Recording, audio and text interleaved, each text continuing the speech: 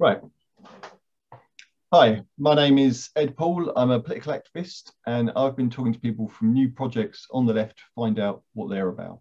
Today, I'm talking to Alex May from the newly formed Breakthrough Party. Hi, Alex. Thanks for doing this. No, thanks so much for having me, Ed. It's good, yeah, good to be on. So what is Breakthrough? Yeah, so Breakthrough's a democratic socialist party that is trying to be like a real alternative to the failed status quo. I think for far too long we've had really pretty much a two-party system that isn't representative of wider society. So I think there is time for something new, like a real transformative change, which just simply doesn't exist in the mainstream political arena. And we like to think we would be that. Like it's been a real, it's been like, and I think like many people have felt like this for like years, but especially after the 2019 general election, that we're really lacking choice. Like the conversation has been pushed further right by the Conservatives and by the media. And they're focusing on, culture, these sort of culture wars, this sort of plastic patriotism. And what we really need to be focusing on is like looking to the younger generations, because we're basically, we're set to inherit a world in crisis. And it's about how can we form, a wider movement with like trade unions and like anti-racist organizations, social movements, and like just build a powerful force for change. Okay, great.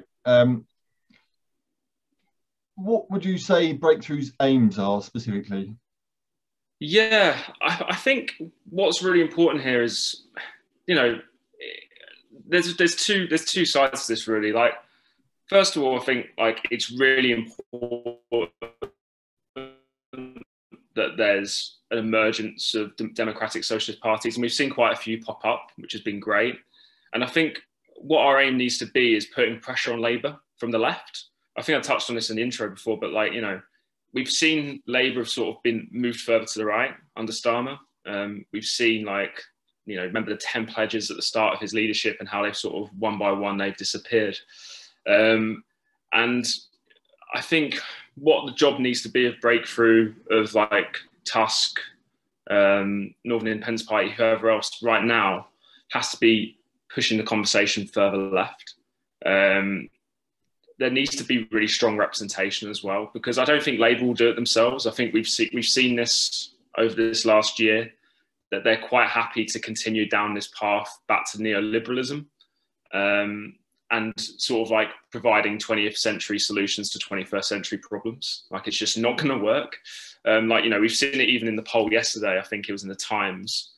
I think, was it something like they're 15 points down now, maybe 13 points, but it was 14. definitely double digit. 14. It's 14, so they're double digits down. And there needs to be a radical alternative, and like we need to, whether that's Breakthrough and whether that's any other party that's existing on the left, we need to be that. Obviously, we want electoral success eventually, like that. That's certainly part of what we want to do. But I think first and foremost, it needs to be about moving the conversation further to the left, and we need to put that pressure on Labour. Okay, would you describe Breakthrough as a socialist party? Yes, I would. Yeah, I think, especially during these first few months, like we've seen as well. I think it's important to say this as well, because I think when we look at what's happened over the last 5 years and the word socialist or socialism, and how it's been totally torn apart by mainstream press, and just like the political establishment. So there's always a fear of branding yourself as a socialist or a socialist movement. And what as well we wanted to, is difficult with as well, is that obviously we want to appeal to younger voters. And I think these kind of labels can be a bit of a barrier, because I don't think their political identity isn't sort of like shaped. It can't be shaped by these labels. It needs to be shaped by what they encounter in life. And we're really like strong advocates for like socialist solutions, and present ourselves, but also we want to present ourselves as a party that can be sort of open to everyone. So it's a fine balance, but yes, we are socialists. We are a democratic socialist party. Okay. You mentioned democratic. Who's in charge of Breakthrough? Absolutely, yeah. So at the moment, we've got, I'm the founder. We've had to put like a temporary team in place to help sort of get the party moving and get like, get it functioning. But what the plan is and like where we really want to show, as you say, like we really want to be like fully democratic. So we want our members to lead the party ultimately. We don't want to be a top-down organization. We want to be bottom-up. We want to be grassroots. So like we're putting the processes in place to allow that to happen. I think as well during the pandemic as well, there's been a real need obviously to create processes that are digital as well. And we've already had people that are volunteers that are involved, and anyone that's sort of signed up who's been getting involved in policy development and having a real say on what we're doing. And we want that to be, as we grow and evolve, we want them to be front and center. We don't want there to be this small amount, like this massive amount of power in the hands of only a few. It needs to be throughout the whole party, and we're putting everything in place to ensure that's possible, like that's going to happen. Okay, so I've tried to set up a network of activists in the past. I know it's pretty. You kind of hit a thing where you want to try to set up a decision-making body, and you have to decide how you're going to set up a decision-making body. It's quite a bit of a catch-22. It's quite tricky. One of the things you touched on, you said we. Who's involved so far? What's the, what sort of what are the give us a picture of how these discussions are had? Yeah, so we've got a real mix of people that have got involved. Like we've got like from people that have spent decades in the Labour Party and been involved, in their like very involved in their own CLPs and the like, and like have a really proper traditional socialist background. But we've also got people that have come into the party who completely like never been part of a political party before, have been apathetic to politics, or even haven't ever voted before. And what's been really exciting is that I think they've seen this movement, they've seen Breakthrough come about, and they've gone, oh my God, this could actually be something that speaks to them. So like that's been great. So we've got like a real mix of people. We have a temporary steering group in place with a mixture of these people who can help us make decisions in the short term. But we're planning later this year to have a national committee that's elected by our members in place later this year, just to ensure as well, like we don't, as I said before, we don't want power to be in the hands of a few. Like I'm the founder, of course, but like, and currently like interim leader, but like we've got a leadership election happening later this year. So if people aren't happy with with how I've been, how I've been doing these last few months, I'm happy to be voted out and get someone else in. Like, my political background is very, I was a Labour Party member for a couple of years, but I was never on frontline politics. So if someone comes in who can do that, then, do the job better, then great. But like, it's very much all about giving everyone a say on how we operate and how we move forward. You say be happy to be voted out. I mean, is happy the right word? Maybe happy's the wrong word. But I'd be absolutely comfortable and fine with the idea that if like, because like ultimately like my goal with this movement, with this party, has always been to get it up and like moving, up and running, get it in a place where like it's starting to really grow and evolve and see some like progress, and like it has done. Like it, I think we're already seeing a lot of progress in how it's developing. Like, of course, like I enjoy bringing everyone together. That's kind of like how I see my role within the party. But I'm also I'm not got an ego. I'm not in a position where like, I'm thinking about like it's all about me. It really isn't at all. And I'm happy for, we've already got some fantastic people involved, like absolutely fantastic. I've been actually really blown away by like the passion, the energy, the expertise that we already have within the party. And I imagine over the next few weeks and months, we're only going to get more and more people that will bring that to the table. So like, it's just being like, for me, it's being realistic and being aware that like we are gonna have elections later this year, and like I'm not tied to the fact that I need to be the person who's leading it. Like I want to be involved in it. I want to be a part of it. This is something that a few months ago was just an idea, and now it's a fully functioning party that's now it can stand in elections. We've got hundreds of people involved already who are helping us start like really get the ball rolling. So you know, I'm proud of that. And if that was, you know, if I've been part of that, you know, been the front and center of that journey so far, and like, you know, the next phase is someone else, then so be it. But you know, I'm fine with that. Okay, good. I didn't mean to like put you on the spot too much. Oh no, not at all, not at all. Like, I think it's, yeah, I think happy was probably the wrong word, but like, you know what I mean? Like, I'm very comfortable with the idea that by the end of this year, I may not be the leader, and I would be okay with that. And one thing I had when I was trying to set up a network of socialists within the Labour Party, and I had certain goals in mind. So one of the things I wanted to do was organise for candidate selections, help people organise for running for their local executive committees, and just generally provide support and know-how and so on for those sorts of things. But in setting up that network, I was aware that other people involved had other priorities and they wanted to do other things. We're going a bit off track here, but just something while you were talking, something occurred to me. One of the things that worried me is as it never got off the ground really, but as it got off the ground, it might be steered away from what I thought my priorities were to things that I thought were maybe covered by other organisations already, like Momentum or whatever. But are you worried that once it's kind of once you birth this into the world, it's going to become something you're not so keen on? I'm from everyone that's involved so far, and like how I see it progressing, I don't have any concerns or worries about that happening.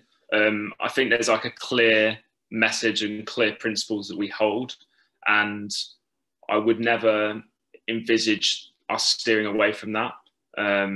Yeah, like I'm really confident actually of that. Like I think that, you know, ultimately as a party, we're a democratic socialist party.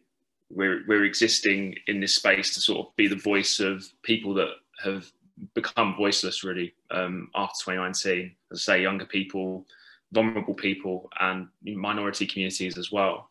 And we want to be that voice, and we want to stand up for people. And I don't think that will change. Okay. You mentioned the kind of core principles. Just for people watching who might not have been on the website yet, might not have had a look, do you want to just give us a kind of rundown of what there's kind of 4 areas on your website that you highlight, isn't there? Yeah, absolutely. Like these are sort of 4 issues that we think really are really like important to raise. And I think when we talk about, again, generation left and or just like younger, you know, issues that are facing younger people, like they're 4 issues, as you say. So we've got like transform the world of work, end the housing crisis, resist the police state, and fight for climate justice.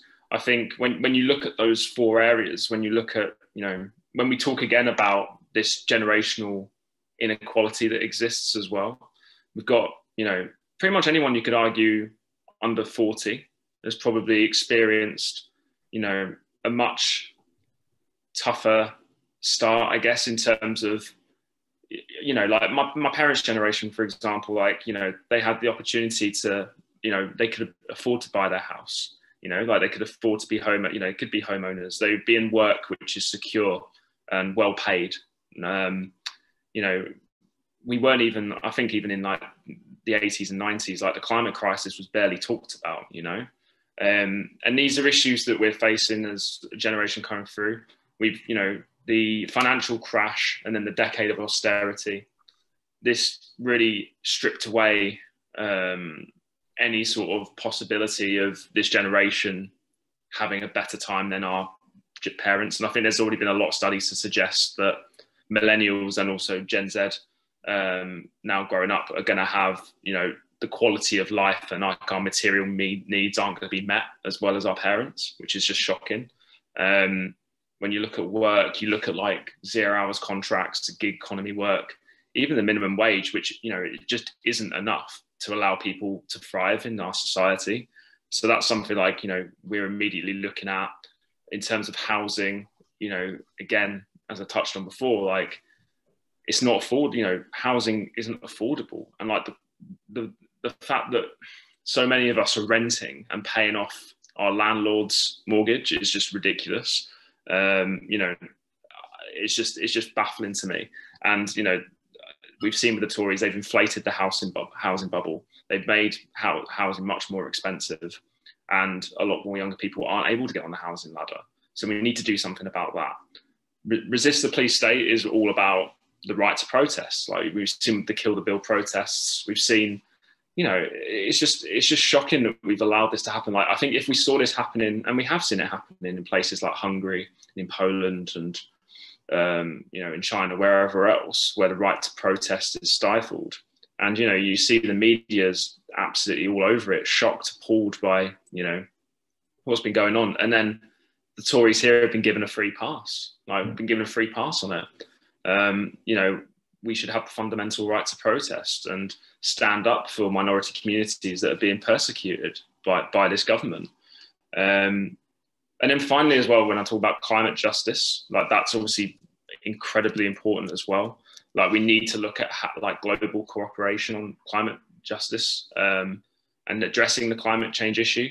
I think we've seen, again, like, sorry, I know I keep going back to the Tories and what they're doing, but like the 2050 target is too late. That's just not like just facts. It's too late. And we need to look at like how can we bring that down to something like 2030, maybe even 2035 latest. And even what they do have in place already is nowhere near ambitious enough in terms of like how they're actually going to achieve that. We've got the conference later this year in Glasgow, and we really are in danger of, you know, I just think it could be Paris all over again, or it could be like Copenhagen or whatever other climate conferences where we have a lot of people talking about how great it is that we're starting to do things, but nothing's really changing. And I think this is what we're trying to sort of say as a party, is that there needs to be transformative, radical change. It can't be tinkering with the status quo anymore. It needs to be actually really addressing these issues. And again, as I said, like providing 21st century solutions to these problems rather than harping back to the 80s and the 90s and like the sort of like the neoliberalism that engulfed our country. Yeah. Okay. You kind of touched on this a little bit already, but do you see in the short term, kind of medium term, do you see the role of Breakthrough as lobbying for policy change in government, or are you intending to stand candidates? Are you standing candidates in May? How do you see it? Yeah, so yeah, absolutely. Like as I said, as you rightly touched on, is like that we are looking to, you know, we are really ultimately trying to move the conversation further left and putting pressure on mainstream parties to go more left. Like that is definitely front and center of what we need to do. But also, yeah, we are absolutely intending to stand candidates. It's come a bit too soon for us, the local elections. Like we'd love to stand some candidates, but we know it's really important to make sure our movement is in the right place to do that. That we don't want to just stand candidates, get a few votes and not make any real difference. Like we want to make sure that any sort of election we do stand in, we're confident and got the structure in place, the finances in place to ensure that we can actually break through, you know. And you know, like we're open to future by-elections that could come up. I think we've got to be. And we're trying to make sure we're ready for that, and also the local elections next year. So like these next few months are very much about building, but we definitely do want to stand candidates. We're really keen on that. We're just not quite there yet, but you know, watch this space. Like, you know, we're chatting to independent councillors at the moment about coming under the Breakthrough Party banner, and that's something we're working on in the background. Probably see more movement on that after the local elections, because obviously a lot of people are very, very busy in the run up to that at the moment. But yeah, like confident that, like, you know, over these next few months we'll have a few people under the Breakthrough Party banner, which is really exciting, like, you know, for something so new. Great. Obviously there's, as I've kind of, one of the things I've touched on in my previous videos is there's a lot of kind of new parties have sprung up over the last year or so, a lot of new organisations. There's things, Jeremy Corbyn's launched a thing, there's different parties, Chris Williamson's thing, George Galloway's thing, the Northern Independence Party, there's all sorts of stuff going on. How do you approach the issue? How do you approach working with others on the left? Yeah, so like, I don't know if I think I might have touched on this before we actually chat, but about that there's been like, this has been an issue for the left for decades, this sort of tribalism, and sometimes egos as well, and a real lack of cooperation between left-wing factions. And like what we need to do, like this is a time where obviously a lot of parties are gonna start popping up because there's a real desire for it. There's a real vacuum that's been left after Corbyn. After the sort of Corbyn era finished.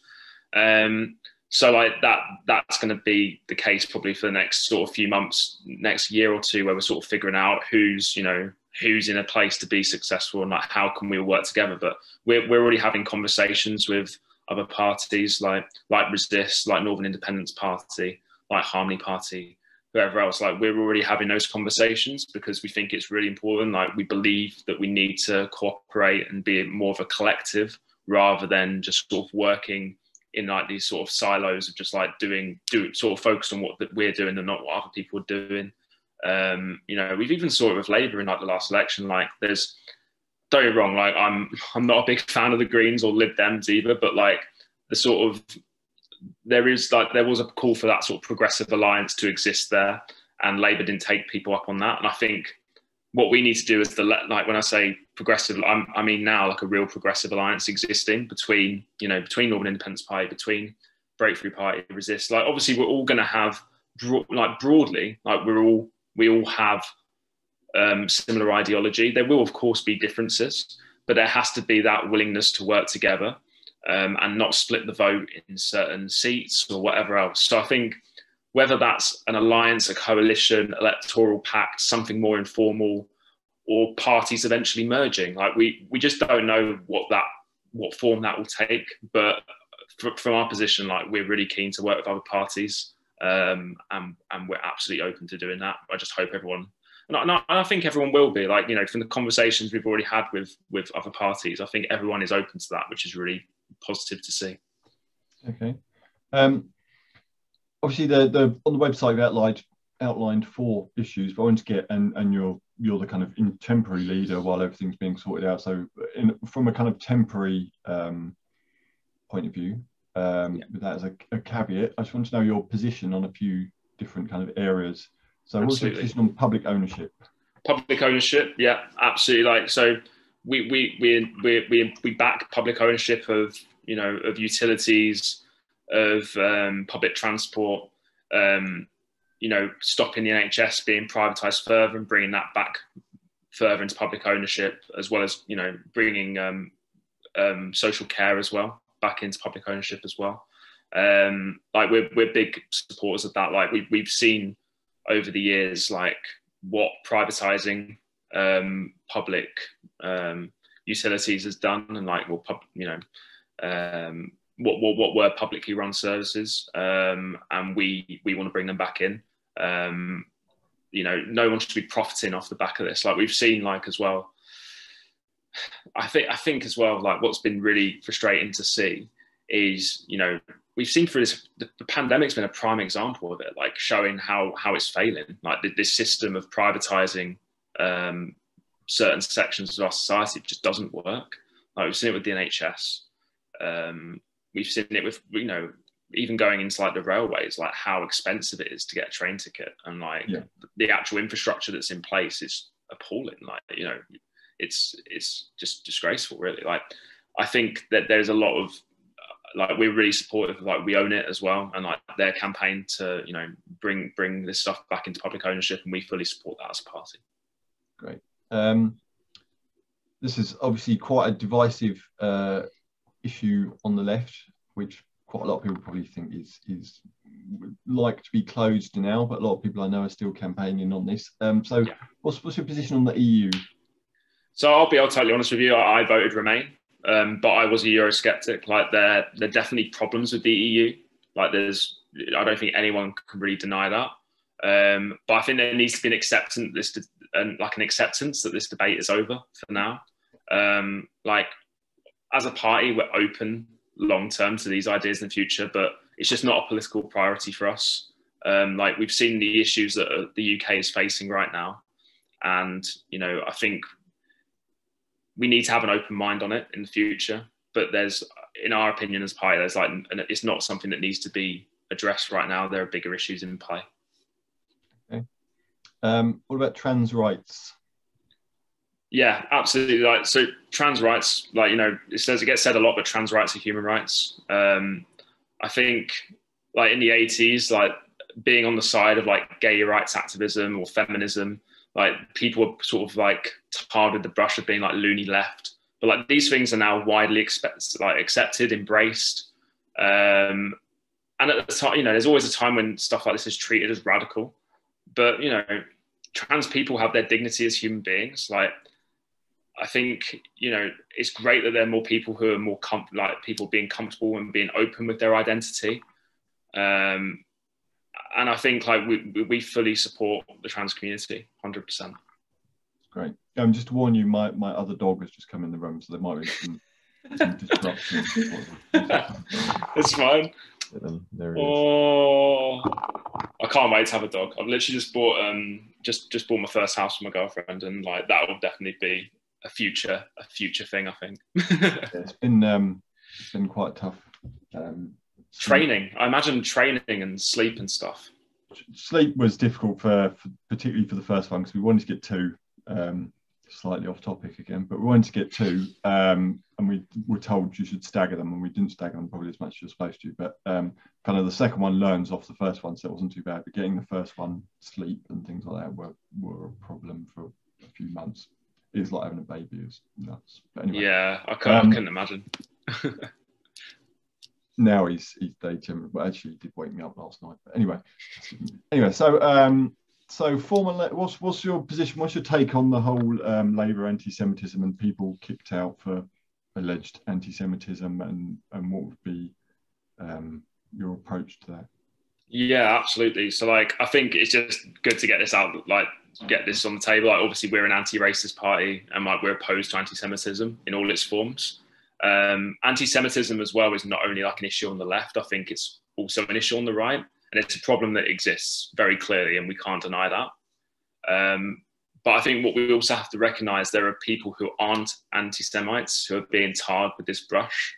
And, whether that's because they're pro-Palestine or critical of how aspects of anti-Semitism have been covered in the press. And coverage of it at times has been disproportionate. There's like Labour members who are good people who have been at the wrong end of this sort of factional dispute from within Labour and been expelled for that reason. So obviously, like, we don't welcome people who are hostile to any racial group, but there has to be a balance here. Like, I think there's people in the Labour Party that have been wrongly tarred with that brush. But like, to deny its existence is, again, really counterproductive. And, ultimately, like, anti-Semitism is an issue and it needs to be dealt with. I was going to put you on the spot and ask if you'd let various famous people join Breakthrough. I'm not going to do that because that's... We've had, yeah, like, when I say famous, because that's the thing, isn't it? I think with new left parties, I guess, it's more like, on Twitter, like, Twitter's always a good barometer. And we've had like a lot of sort of like prominent left-wing figures follow us on Twitter. Whether like how involved they are at the moment, some are getting more involved and some are sort of about to be getting more involved, but like, so I can't really say anything as such on that right now, but like, we are definitely getting more interest and more people who are like quite big on the left who are starting to follow us and want to get involved, which is really exciting. I just meant in terms of people who are I don't want to name any names, but people who have a reputation, who have been, say, expelled from the Labour Party. Oh, sorry. No, sorry, I didn't realise you meant that. Not anyone I know of. Not anyone that I know of that's been, high profile expelled or anything like that. Like, no, there's no one that I know who has been. Because that might be a bridge you have to cross. Yes, yeah, no, it's something we're definitely aware of. But like from what I've seen so far, no, there's no one that who's been like getting involved who I've been concerned about in terms of the anti-Semitism side of things. So what's your position? This is something that was not quite as fashionable now as it was maybe a year or two ago, but something that I think is worth covering. What's your position on sort of modern monetary theory and modern monetary theory? We're definitely, it's something we're really interested in. Like, the policy team are already sort of like looking into this more, and there's a lot more people within the party know a lot more about it than I do. So I'm not going to like be around the bush and try and sort of say to you like, and try and sort of bungle my way through it. But it's something that we're looking to as a party, and I recognise there's like a lot of complexity around it. But it's something we're looking at as a party to sort of promote and adopt. I think it's a good way of looking at things. So yeah, it's something we're looking at. Great. And what do you feel about class and a kind of a class analysis, working class, middle class? Yeah, I think the class narrative has somewhat shifted. When we talk about generational inequality again as well, I think we need to look at how class has shifted. Like when we look at people that would have been considered working class in the 80s and 90s who are now homeowners and living quite comfortably. That's changed because obviously, they had the opportunity to buy their house in the 80s or in the 90s. And now obviously younger generations come through, we're not able to, like we're much more insecure work. So I think there's actually a new class system emerging where younger people are in a sort of like lower class than those in generations above. And I think that's something we need to address. But I think as well, and I think this has been an issue that has not been grasped by sort of parties like the Lib Dems and the Greens, because I know a lot of people will say, well, especially with the Greens, is there's not this real class solidarity either that exists. And as a party, I think we're really keen to obviously to bring people from all backgrounds together. And as well with this, and I haven't really touched on this that much before, but like about like representation in politics as well. Like when you look at the makeup of Westminster, when you look at the 650 MPs that are there, back in like the 70s, maybe the 80s, there was like at least a much, I say much broader, a bit more of a broader spectrum of people that were in Parliament, working class people, especially when we talk about class. And now you look at it and it's like, there's just like no one that understands the issues of working class communities in Parliament, like very few and far between. And that's something like as a party that we're really keen to address. And like when we're getting embedded in like our communities as we build out these regional branches later this year, is like really engaging communities and getting more working class representation in politics. I think that's really important because it just doesn't, in my opinion, and I think the party's opinion as well, is like it just doesn't exist at the moment. Okay. What's your position on Black Lives Matter? Yeah, Black Lives Matter. Like we fully support Black Lives Matter and what they stand for. Like unapologetically so, I would say. A lot of our members were part of the protests last summer after the George Floyd killing. And yeah, like we stand, we stand by side with organisations like BLM, like Extinction Rebellion, like Sisters Uncut. Like we're fully behind, fully behind them. How do you feel about taking sculptures for swimming lessons? It's a hard one, isn't it? Because I understand there was like a lot said about that, but like the fundamental issue with the statue issue is that for years people have been aware of the links that people that have been sort of immortalized as statues have had links to colonialism and to the slave trade, and there have been campaigns for years to get these figures removed, and no one has listened. And like, yeah, of course, like, the direct action that was taken with Edward Colston, some people could say maybe that's some people have sort of gone, oh, that's a bit radical, but it's frustration and it's been bubbling for a long time. And no change comes about without this sort of action. I don't think we wouldn't have been having this conversation if that didn't happen. And I think like it's important that we start, like as a party, that we stand side by side with people who want to make these changes, because it's totally, in my opinion, it's totally unacceptable that people like Edward Colston, their statues were still standing proudly. Like imagine like you want to walk past that every day, as a black man and a black woman, seeing that and going like, it's to me, it's like, I can't understand why we allowed that. And there's a lot of people that say, oh, you're deleting history and whatever else, but put Edward Colston's statue in a museum, like make people aware, educate people about his links. We don't need to have a statue celebrating him, and I think that's what's really important. And I think the statue argument has really been taken by the right wing, the right wing, and by like media. When I say right wing, I mean media and the Tories, and it's been weaponized as well against the left. And it's just totally ridiculous. Like there's such bigger problems at play in terms of like talking about statues, but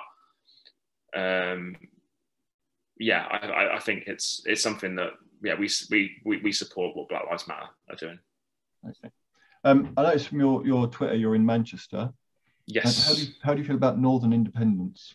Yeah. So I think we have to be blunt here. Like North-South divide exists. Like it does exist. Like there's proof that it exists.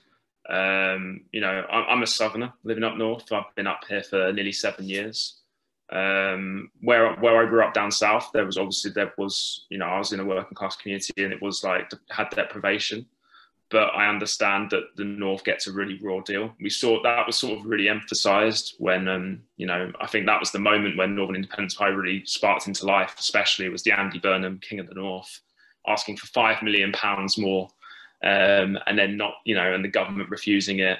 I think there's definitely, this is something that should have been raised a hell of a lot longer ago. Like this has been an issue for years, and I'm glad that Northern Independence Party are raising that issue.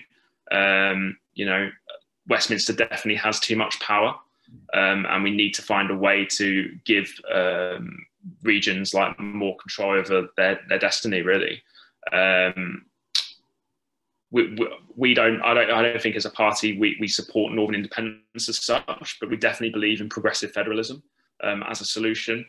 We're already in conversations with Northern Independence Party. Like we think they've made a really good mark, and like it's great to see the pressure they've been putting on Labour in Hartlepool. I've spoken to Thelma Walker for the last few months now, and she's great. Like I think she would be a great MP for Hartlepool, and we fully back them in that election. And we're very very keen to work with them moving forward. But yeah, like I think for us, I think progressive federalism is the way to go. Okay. It sort of happened with Jeremy Corbyn's leadership and the kind of response to that from the media and from a large part of the Labour Party and from the kind of establishment in general. How do you think Breakthrough could fare better and learn lessons from that? Yeah, to be so blunt, I think we call bullshit on it. The whole structure of like big newspapers and big media is dying.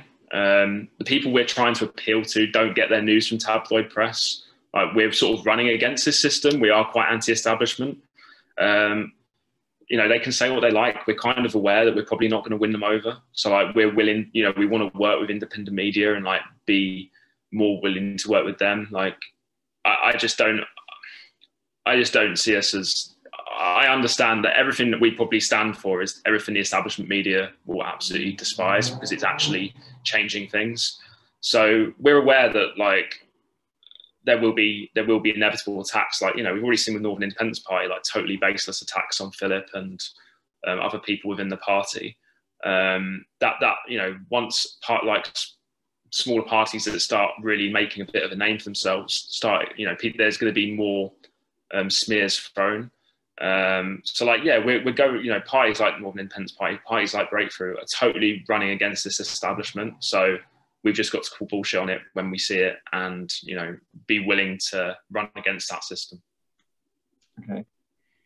Maybe touched on this a little bit earlier, but maybe give us a clearer picture. What structure does the organisation have?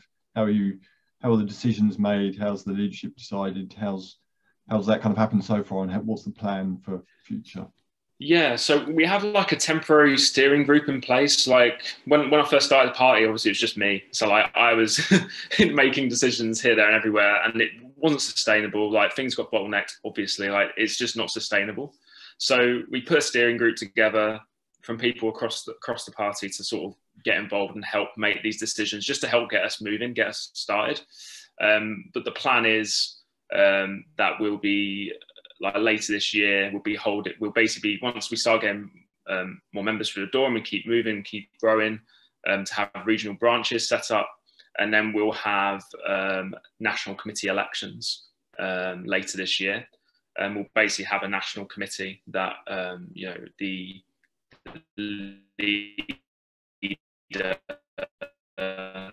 we don't really want to have a general secretary, as it were, and like the power that they hold as well. It's not really productive. So we're like quite big believers in distributing power. And as I said before, this idea of this sort of bottom up approach rather than top down. But yeah, I think having a national committee that's elected by members, helping lead, is going to be really important for us. And as I said before, having members really involved in policy decisions and in like candidate decisions, like we've seen we've seen the back of the stuff that's been happening in Liverpool with Labour and Hartlepool, the long list of one. We're really keen to avoid putting processes in place that allow this to happen.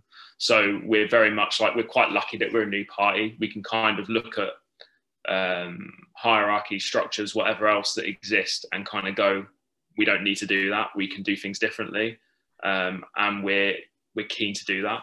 So sorry, I don't feel like I gave much. It was quite vague there, but I think basically, in a nutshell, we want to be member driven, and we want them to be involved at the heart of the decision making process, and we want to build a structure around that. Okay.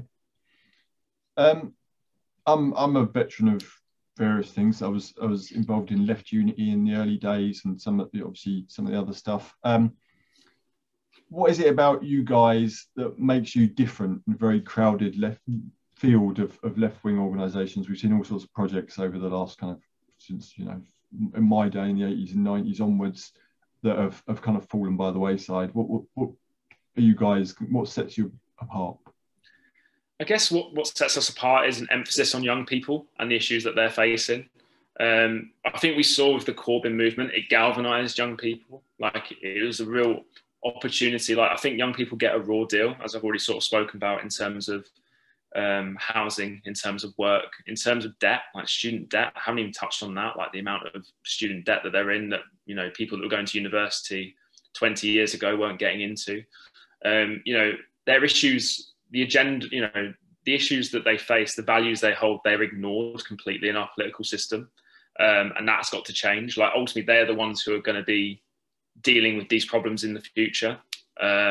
So we're sort of confident enough that our agenda is going to resonate with people, and we're already seeing that traction on social media. That's already sort of building. We've got a really group, as I said before, an amazing group of volunteers who are really enthusiastic and energized about what we're doing. And it's about fighting for younger people and giving them that representation in mainstream politics. And we hope we can be that vehicle for change. Okay. Just reminded me, I went to university about 20 years ago. I don't remember much of it. One of the things that, and I've seen this on with Northern Independence Party and yourselves and anybody who tries to start a new project, and you see this all over Twitter and social media, is the response is you're just going to split the vote and let the Tories in. What's your, aren't we just going to end up with more Tory MPs? Yeah, so the split the vote argument I always find quite funny, and I think this has been said before, but there isn't a left vote to split at the moment. There really isn't. When you look at the field of the field of parties that are contesting elections frequently, if we got a right wing Labour MP who pretty much believes a lot of what the Tories does, what benefit are they going to give us? They're not going to. The fundamental issue is that a lot of these parties aren't going to address issues in a radical, transformative way. They're just going to tinker with the status quo and quite happily just let things be as they are with just some slight changes. But we're very aware that there are some really pressing issues that need a lot more radical solutions. And I think at the moment, there is no left vote to split. Simply, we need to become that left vote. Whether that's Breakthrough, whether that's Northern Independence Party, whether that's Tusk or Resist or Harmony or whoever, we need to be that left vote, and I think we will be. As days go on, when I started the party, when I started having the idea for the party last summer, I was really concerned with the political, the state of British politics, and as the months have gone on, as Breakthrough's grown, as we've seen Northern Independence Party grow and other movements emerge, I'm feeling probably more confident than ever that this is a real good, this is the start of something quite big for the left across the night. I'm feeling a lot more hopeful for the future. I think there's people that are very, very angry and very frustrated, very disillusioned with how things are, not only with the Tories and how shocking they've been during this time of the pandemic, but also Labour, and like not allowing them to get away with what they're doing anymore. Like, it's not good enough. They've not been good enough, period. And we need an alternative, and I think Breakthrough can be that. I think other parties could also be a part of that. Okay, so to kind of sum up then, why do you think people should support Breakthrough? Why should people support Breakthrough? I would say if they want a real viable alternative to the status quo, like the failed status quo, if you want a party that's actually going to represent the interests of people that have been forgotten, left behind, people, as I said before, young people, minority communities, really like vulnerable people that are struggling right now off the back of the pandemic, but just years of austerity. Like, we're going to be the voice for those people. And that's what we stand for, really. Like, we stand up for these people, and we will do, and we will give them a voice, and we will offer the radical transformative change that we need to make a more fair, equal and just society. That's what we will do. Brilliant. All right. Thanks, Alex. Thank you very much, Ed. No, it's been great chatting to you. Pleasure having you on. Thank you very much. Thanks so much, man. Take care. Cheers.